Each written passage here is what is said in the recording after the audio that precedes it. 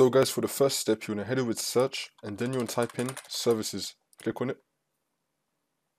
And now once you're on this, you want to click on any service, and then click on D on your keyboard.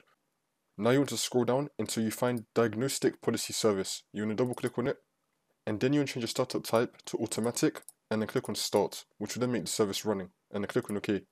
But if you already got to this stage, and it was already on automatic, and it was already running, then you want to click on restart the service.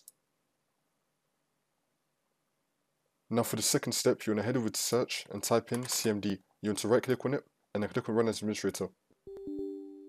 And then click on yes. Now once you're on this, you just want to copy and paste the commands, which I'm going to leave down.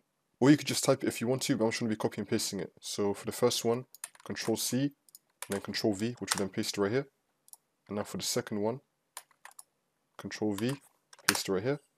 And now we have two more commands. You could also copy and paste them, but I'm just going to type it in. So it's going to be ipconfig space / flushdns. Click on enter.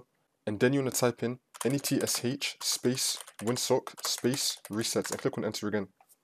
It's going to ask you to restart your computer, but don't restart it yet to complete the next steps in the video. Now for the next step, you want to head over to search and type in view network connections. Click on it.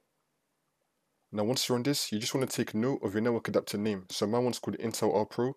So now once you take note of the name, you want to head over to search again and type in device manager. Click on it. And now once you're on this, you want to expand network adapters. And then you want to find the network adapter with the same name. So this one's mine right here. You want to right click on it, and then click on update driver, and then click on search for drivers. Make sure you have the best drivers for your device installed. And now for the next step, you want to head over to search and type in troubleshoot settings. Click on it. Now once you're on this, you want to click on other troubleshooters. And then you want to find network and internet. You want to click on run. And now this will appear. If it finds any problems, it will tell you to fix it. Now you just want to restart your computer, and then the problem should be fixed.